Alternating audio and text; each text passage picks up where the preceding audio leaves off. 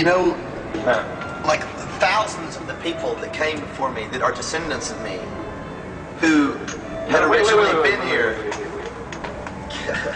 Came before you. Oh, my mistake. You want me to do it or?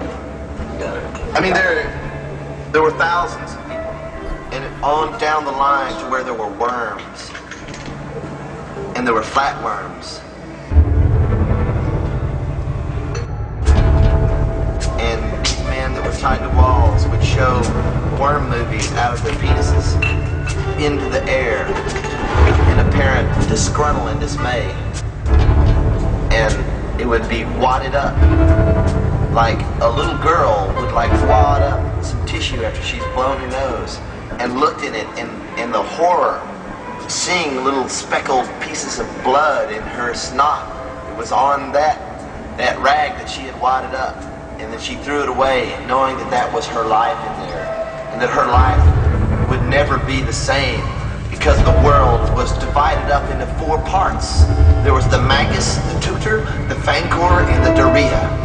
And the Daria and the Fancor were at war with the Tutor and the Fartals, who I haven't mentioned to this point, because they were the 5th part, who were invisible, and they were all powerful.